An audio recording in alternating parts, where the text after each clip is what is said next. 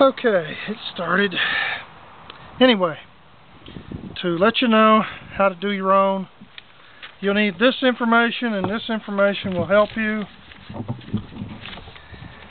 You might want to stop and look them up. This is what it looks like when it's finished. Well, that's what the prototype looked like. The one that's in the vehicle has a pot in here, indicated by this pot right here, to trim this to my maximum voltage I want the thing to go to. Okay, for this is a fully functional pot.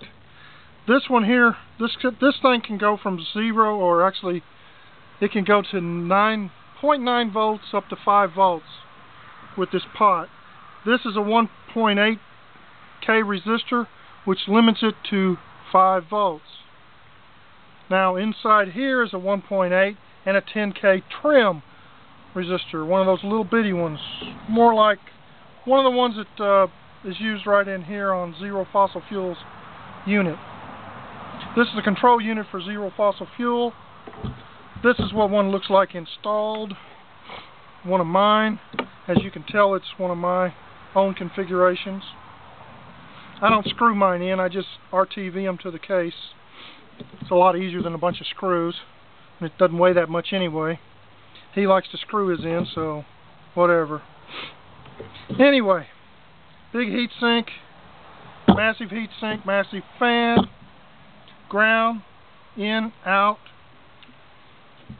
The case is the ground too. This big wire in here is just like a number 10 house wire. One of them stripped out. That's what this is for the output. The input is going right here to all 3 of the connections right here through this inductor. You have to have a high-powered inductor to take the amperage. And then your positive and negative, these are 16 volt or maybe 25 volt if you want them. I'm using, I think, 16 volt. These are only 6.3 volt due to the fact that the maximum is going to be 5 volts. So you don't need high voltage ones, just a row of caps. And over here a row of another caps. Okay, so you can see that. Now, I don't know if you can see the color. Here's the green. That's your grounds. All these are grounds. All these are power out. These are power in. I've got them listed here in red, blue, and green. I don't know if you can see the colors very good. 1.8K, 10K, 1K with a switch. This is for when the unit is hot. Like when you stop at a store and go in for a few minutes and get something. Whoops, trying to get an ant off. I'm outside. Okay.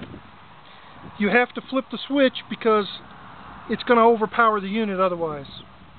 The hot water, okay, you're gonna stop. Everything's going to be sitting there, and the engine going to heat all the water up and everything. And because of that, it's going to draw more amps. So you don't want it to overrun it. Go over the 40 amps it's supposed to put out, because it could burn out the unit. Now, flip the switch. Okay, get on the road again, starts cooling down, flip the switch back, get it around 80 amps. After you've been on the road for a little bit and it stabilizes, you don't have to adjust it very much. Anyway, it depends upon the shunt you're using, but you'll need a shunt for your meter, and you'll need an isolated power supply for your meter, which you saw in one of the other videos. Now, I haven't built it yet, but I've already figured out the wiring is different for the 60 amp. The 60 amp, if you can see it, and the paperwork for the 60 amp is right here. Power 1. It's a whole bunch of paperwork. If you read through it, you can figure it out if you're an electrical engineer.